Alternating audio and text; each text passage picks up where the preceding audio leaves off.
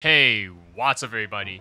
This is my beginner's guide to arranging any song for piano. The emphasis is anime because that's my main audience, but this should work for just about any song out there. So I'm going to be arranging a part of the chorus of Idol by Yoasobi from Oshinoko. This method is going to work whether you want to play by ear or by using sheets, but I'm going to be using sheets because I can't play by ear very well.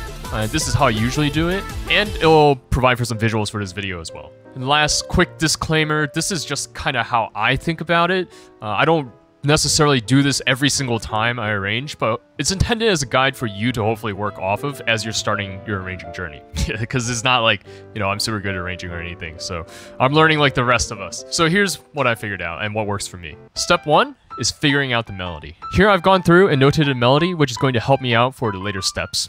Step 2 is going to be figuring out the chord progression, so here I've added them in as half notes to indicate where the chord changes are. The first two steps are probably the most annoying steps, unless you have perfect pitch or really good ear training. This isn't an ear training video, but some things to make this easier are if you have good pitch recognition software, this might be a good time to use that. You can check and see if someone else has written an arrangement for this already and just pull the notes into chords from them. Some songs will have chords online, but they might be slightly off, so you have to double check. Not that everything has to be perfect, but just for accuracy's sake so it doesn't sound weird. And if none of the above work, you might just have to sit down at the keyboard and kind of brute force it and see what sounds right when you play it alongside the original song. Playing the original song, if you're doing it off of YouTube at halftime speed, might be helpful for something like this. It's kind of tedious and kind of annoying, but I also have to do it for all my arrangements too, so we're all in the same boat. But once you have the basic skeleton of the song, then things get more fun. Step 3, for me, is deciding on the feel, both of the overall song and the specific section that you're working on. Is it going to be big and grandiose? Is it going to be soft and tender? Are you sticking close to the original, or are you really reinterpreting it? Deciding on the feel then leads naturally to step 4,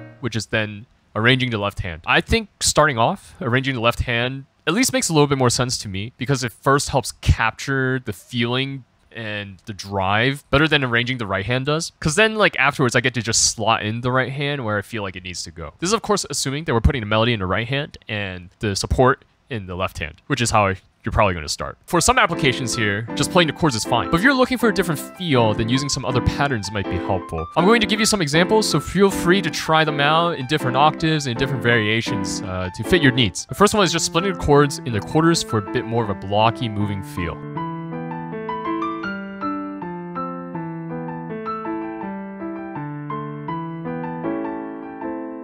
If you want something softer, playing the chords as broken eighths also sounds nice.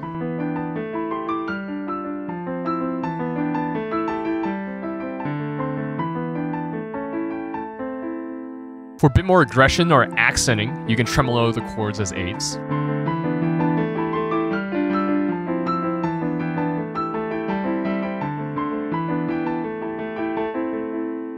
Or you can just repeat the whole chord as eighth notes for an interesting feel. I'd recommend keeping it just to 3 notes per chord so it doesn't get too thick.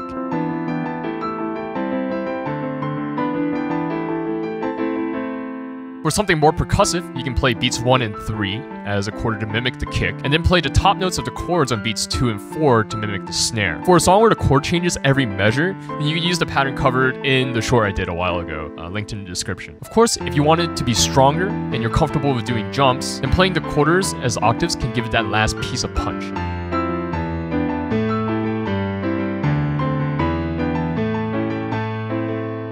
These are all ideas, so feel free to mix and match. Actually, you definitely want to mix and match because doing the same thing for a whole song gets pretty boring pretty fast. So here's what I came up with after going through it myself. I'm going for a vibe that's pretty similar to the original. So the bass I'm building off of is the more percussive one, but here I added the repeated chords for the build. Here I'm using the straight quarters for just 2 beats as emphasis. Here there's an extra repeated note to give that section more drive. And here I just decided to have fun with it and play descending chromatic scale because the original song is funky like that. And I end with a broken chord into the held chord because I want it to end a bit softly. One thing to note, since I decided on a percussive feel, I'm making sure that I emphasize every chord change on beats 1 and 3 with the octave of the lowest note in the chord. So most of the time it's going to be the root of the chord, but sometimes it's the 5th of the chord or the 3rd because the chord is inverted. If that didn't make sense to you, that's okay. Just play around with it, mix up the chord a little bit, and see what feels and sounds right. Here's what it sounds like.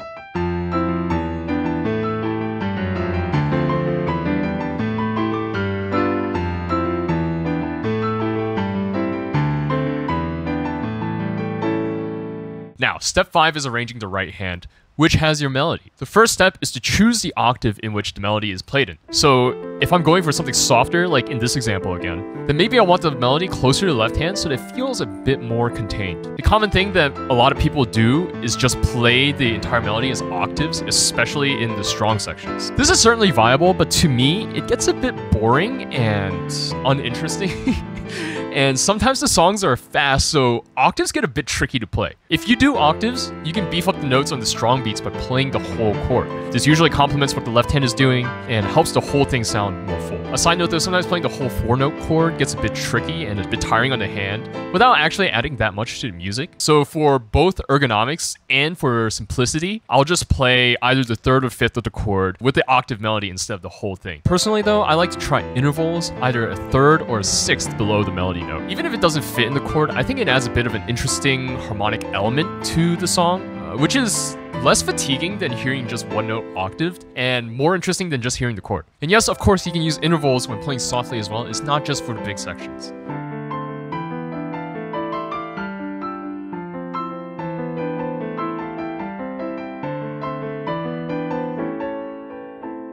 So here's what I got after I mixed and matched it to make it my own. I started with the octaves to give the upbeat some oomph going into it. I emphasized the downbeat with the chord. Basically, every jump to the higher E, I emphasize with the octave and not a chord because I want the E to sound clear and stand out every time. I use some intervals here because these measures are relatively less energetic, so I can tone it down a bit by not repeating the melody and by making it a bit more complex. I have the chords here, but without the melody doubled. And then in this measure, because of how strong it is, I play the melody as pure octaves and hammer in that last note with the chord. The last 4 measures follow roughly the same pattern with a few mix-ups here and there to keep it fresh, and I end with 6s to reach that softer ending that I'm looking for. And here's what it all sounds like.